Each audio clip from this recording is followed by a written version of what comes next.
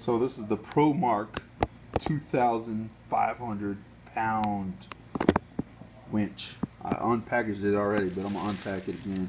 There's the wires for the, it goes from the battery to the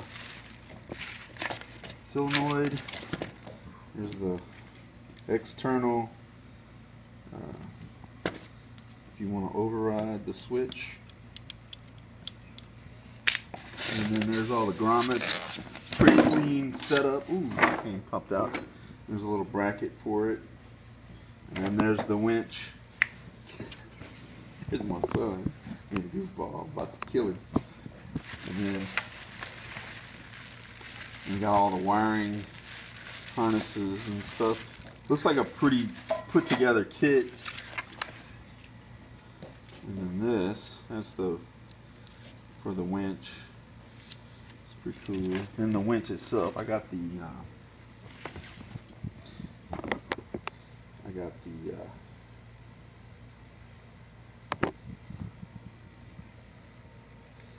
synthetic cable. And it has this.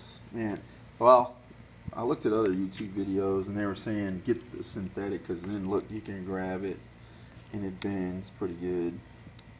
You can rope it and it won't splinter and get into your fingers. So I'm gonna put it on my Kazuma 500cc four-wheeler I just got. It's a used four-wheeler, but I'm gonna fix it up and we'll see how it turns out. So I'll have an updated video in a couple of weeks after I get this thing put on and see how it works.